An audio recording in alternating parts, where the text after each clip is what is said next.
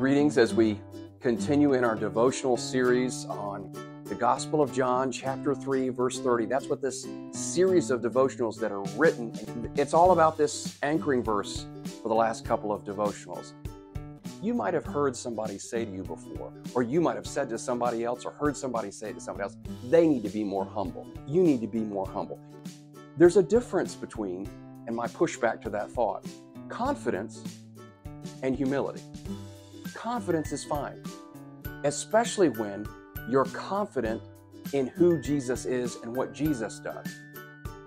John, in the Gospel of John, Jesus is seen teaching to local religious leaders about his awareness as the Messiah, that humans are caught in a vicious cycle of thinking more of themselves, being self-centered, being selfish.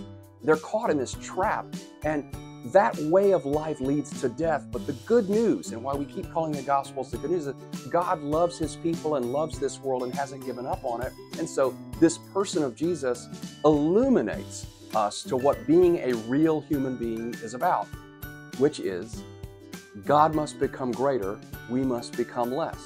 The person of Jesus must become greater, we must become less. And the question is, how do you do it? Because that is the way of true humility. There's a great theologian named H.W. Pink. Most people have never heard of him, but he had a profound influence on modern Christianity. He wrote prolifically at the end of his life, and he said, and I've always found this to be profound, humility is not self-cultivated or directly cultivated. It is a byproduct. And that's the most frustrating kind of thing to talk about. It's like saying, I need to be more humble, and recognizing that when I say it, I'm not going to become more humble. It's going to become worse. What it means, it's not directly cultivated, is that when you do certain things, the byproduct is humility. And what is that certain thing you can do?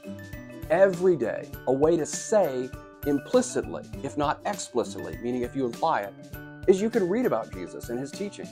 You can read about who he is, he becomes greater, and who we really are, his servants, sent on earth, born in him to serve others. It's an indirect byproduct. So, how are you going to make Jesus greater and yourself less? How are you going to discover true humility? Read a little bit every day that comes from outside of yourself. Reflect on other people's teachings, but also on God's word that points to the same thing over and over and over again.